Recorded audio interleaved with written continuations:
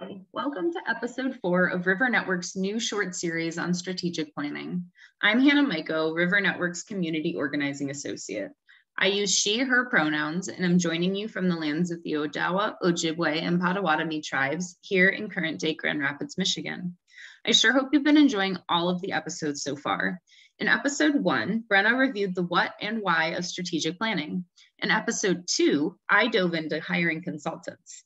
Brenna was back in episode 3 to discuss considerations for coalitions, networks, and collaboratives undertaking strategic planning.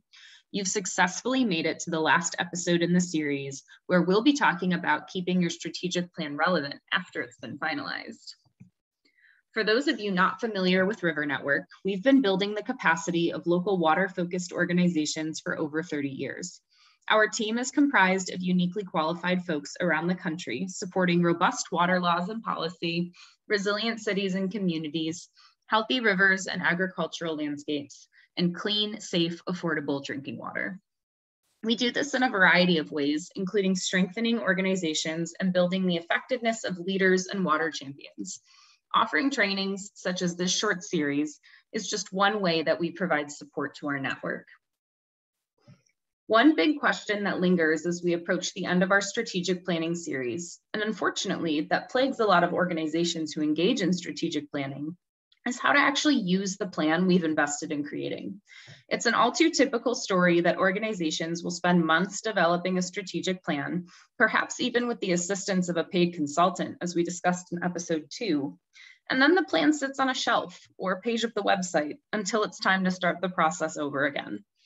The goal of this short episode is to keep that from happening. Strategic plans are meant to be guiding documents that grow and change with your organization, and they can be abundantly useful if you keep them centered in your work.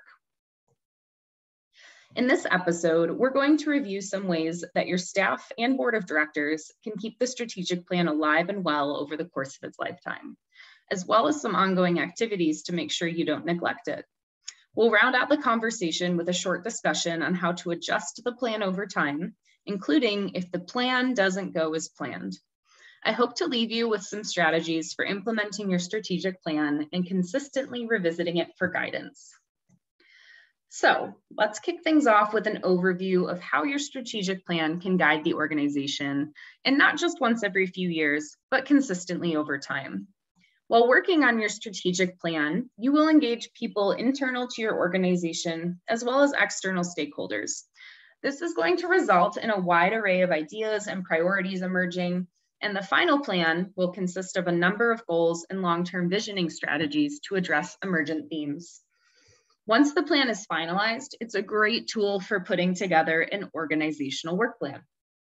An org-wide work plan will address how specific parts of your mission will be accomplished, both by board members and staff or volunteers. Oftentimes, it's best for an organizational work plan to be structured around your fiscal year and address the next 12 months. This might be the calendar year for your organization or whatever the fiscal year is that's outlined in your bylaws. Oftentimes, organizational work plans are sorted programmatically or by large key issue areas. Making sure the work plan has goals for both the board of directors and the staff ensures that the burdens of meeting the strategic plan's outcomes are shared. An organizational work plan is a great starting point for crafting individual work plans for staff. Individual work plans will mirror the same timeline as the org-wide work plan, but will be far more specific with individual staff members' goals, grants, deliverables, and sometimes even time allocations. These plans are useful for keeping the big picture in focus throughout the course of the year, and making sure staff activities are aligned with the original strategic plan. As individual goals are met and organizational goals are met, you can measure metrics against the outcomes listed in your strategic plan. You'll of course revisit organizational work plans and individual work plans every 12 months throughout the life of your strategic plan, being sure to spread out activities to achieve your outcomes and adding new opportunities in as they become available and accessible. Of course, things don't always go as planned, so taking some time to adjust, updating individual and organizational work plans, and altering the outcomes of your strategic plan to reflect your circumstances is critical for managing expectations and workloads. We'll touch on that again a little bit later. Speaking of work planning though, I think it's really important to give a few examples of how a strategic planning outcome might translate into a work plan. In this first example, we're starting with the overarching goal of expanding outreach, which came directly from your organization's recently completed strategic plan. Knowing that this is a shared duty of the staff and the board of directors, we can translate that into specific tactics for each group. These tactics would show up in the organizational work plan. From there, individual activities can be identified for staff members or board members to undertake. These activities show up in individual work plans. I will note that it's not common for board members to have individual work plans, just the organization staff members. So board activities might be added to the board's general annual work plan or fleshed out in board committees and committee work plans. So in this example of expanding outreach, the board is choosing to pursue diversifying the makeup of their members as their tactic from the organizational work plan. And then they're utilizing the activities of EDI training as well as a new recruitment strategy, which are items that would show up in the board's work plan or a committee work plan. Staff, however, are choosing to look at planning their programming to be more intersectional to meet this goal. That would show up in the organizational work plan. And then the staff are going to carry out activities such as partnering with a local housing organization and hosting a community forum. And those items would show up in individual work plans. As a second example related to the strategic planning outcome of better financial management, we are going to outline similar breakdowns of tactics and strategies to make progress towards the overall goal.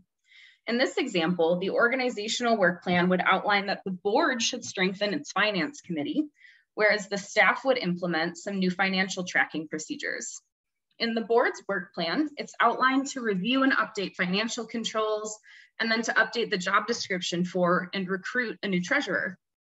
In individual staff work plans, standardizing a new budget versus actuals template or BVA template for all program staff, and adding financial updates to recurring staff meetings are items that might show up. So these are both super simple examples of how a goal can be translated into tactics at the organizational work plan level, and then how those can be broken down into individual activities, which would show up in either board or staff work plans.